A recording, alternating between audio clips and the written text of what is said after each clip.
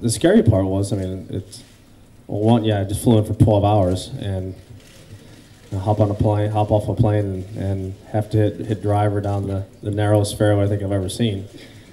The wind was coming off the left a little bit, and all these cars are driving on the right. So if I lose any ball to the right, there goes an international incident right there.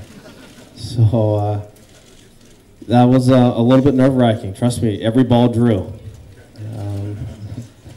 But it was pretty cool. I think somebody was telling me I hit one at 550 meters or something like that. So that's not bad.